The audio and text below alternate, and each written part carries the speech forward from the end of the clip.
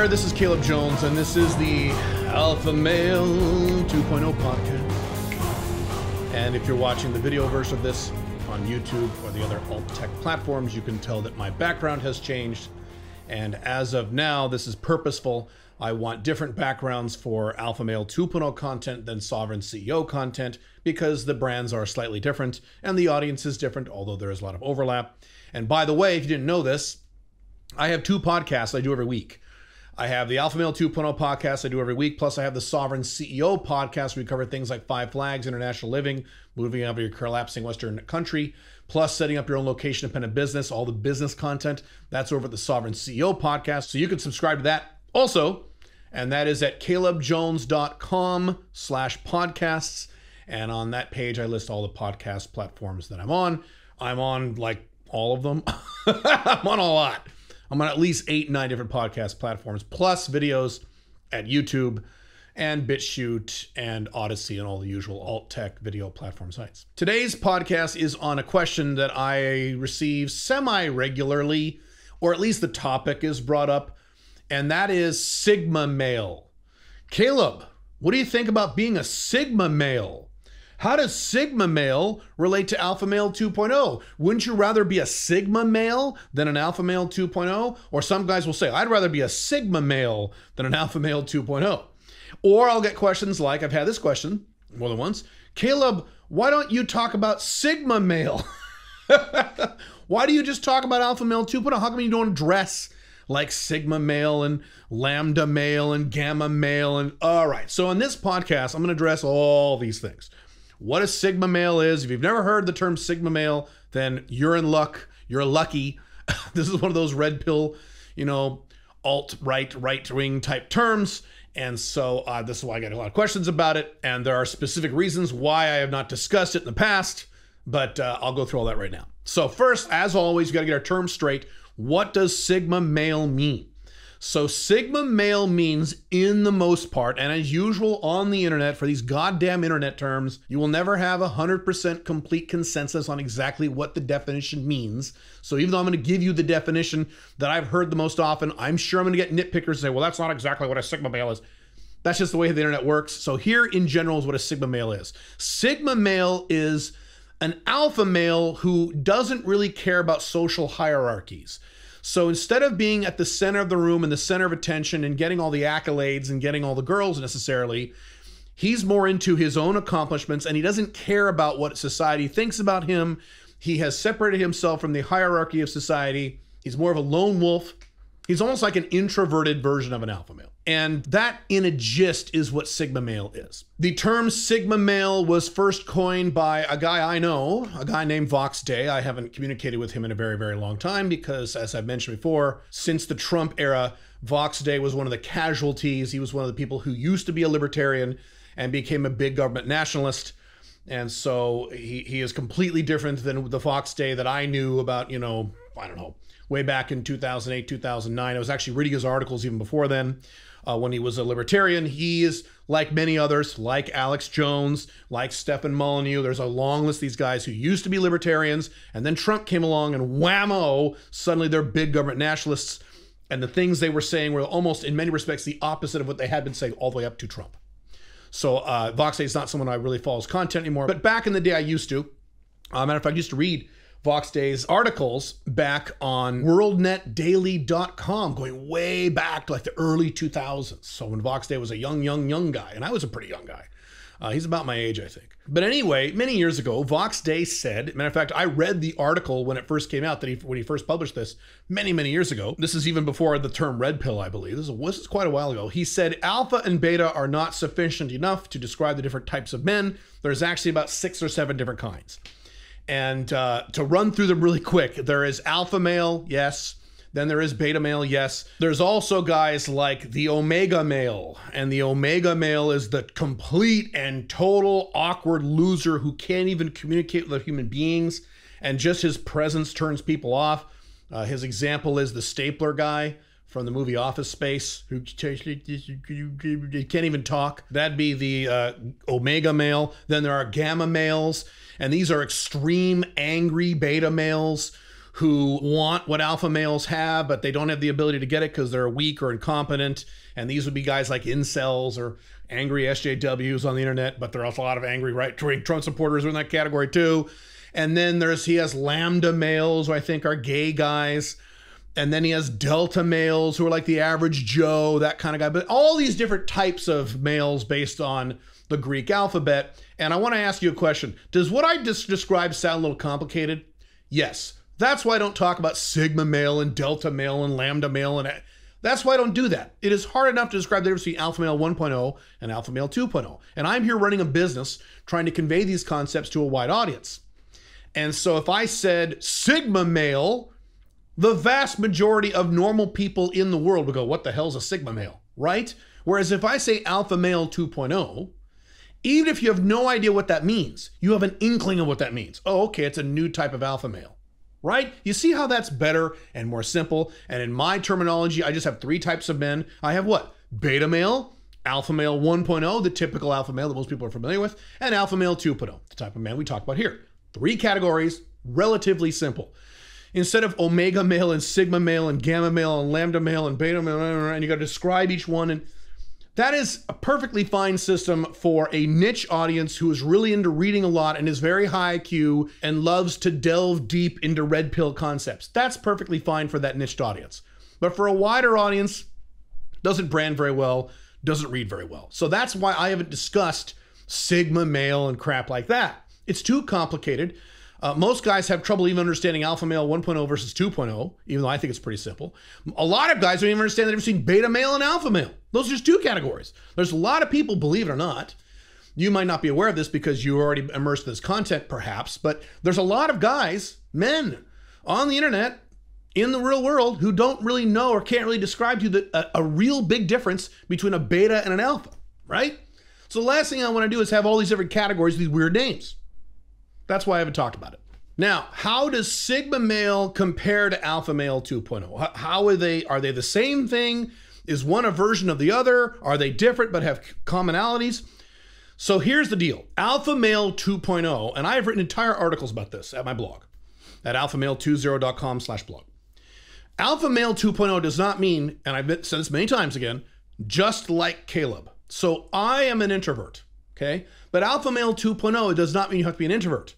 You can be very into your social world. You can be very into certain types of hierarchies as an alpha male 2.0. Most of them are not, because I talk about in alpha male 2.0 content how you should kind of de-brainwash yourself from societal programming and things like that and not give a shit about what society thinks. So that is true. So that's something in common with alpha male 2.0s and sigma males. But an alpha male 2.0 does not necessarily go out of his way to shun society and be a lone wolf. There are many, and I've given many examples over the years, of extremely high extroverted alpha male 2.0s with huge social circles, with lots of friends, who do things like social circle game and go to parties all the time and hang out with their buddies all the time. That's great. If you are a very extroverted guy and you're really into your social life, that's wonderful. Please do that. If that makes you happy, do that, because the objective of the alpha male 2.0 is what? Long-term consistent masculine happiness. And if hanging around with your buddies or a large social circle makes you happy, it doesn't make me happy. I'm an introvert. But if it makes you happy, you should do that. Does that make you not alpha male 2.0? No, it does. So the lone wolf aspect applies to sigma, but it does not apply necessarily to alpha male 2.0. Now, to be fair, when you are an internet personality like I am, you tend to attract people who are very similar to you. So a big portion of my audience are men who are kind of like me, who are in the INTJ zone. Maybe you're not exactly an INTJ, but you're in that zone. Maybe you're more an introverted zone. You have a lot of similarities probably to my personality style, which is why you like my content, and that's okay. But that is not a requirement, nor should it be, of alpha male 2.0. So in that respect, there is a very big difference between alpha male 2.0 and sigma male. Other than that, they're about the same. They are about the same, with some exceptions I'm going to cover in a second. But they are about the same. If you're a sigma male and you have the two, and this is a big if, you have the two alpha male 2.0 requirements, meaning you are a sigma male who has location independent income, you're making at least $85,000 a year, and that's in US dollars pre-tax, or you're working very diligently toward that goal, and you are having sex with at least 2 women on a semi-regular basis, that's a big if for a lot of people who call themselves Sigma males, okay, then yes, you are a Sigma male and you're an alpha male 2.0. You're both. Congratulations. It's not like you have to say, I'm not an alpha male 2.0, I'm a Sigma male. No, they're not mutually exclusive. You could very easily be the same thing, even though, again, alpha male 2.0 does not require you to be a lone wolf or an introvert.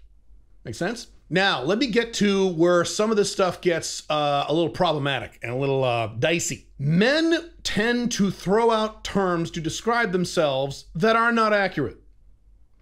So, for example, there is a guy in right-wing political circles named Jesse Lee Peterson. And he goes around calling people betas. Beta! He says beta all the time, implying that he is an alpha male. However, he doesn't have sex. Are you a real alpha male if you never have sex? And the reason he doesn't have sex is because he's very Christian and very religious, very right-wing, and so sex is wrong unless you're married, and he's not married, so he doesn't have sex. Are you a real, true alpha male if you never have sex? The answer is no. But he goes around calling himself an alpha. Now, I realize there is some very disturbing news about the individual I just named, Jesse Lee Peterson or Lee Jesse Peterson. I'm not going to comment on that. So you can Google that yourself and do some research on that yourself. I'm saying even before this news for many years, when people asked him, well, do you have sex? Oh, no, I don't have sex. He doesn't have sex, yet he calls himself an alpha male. There are many people who call themselves alpha males who are not alpha males.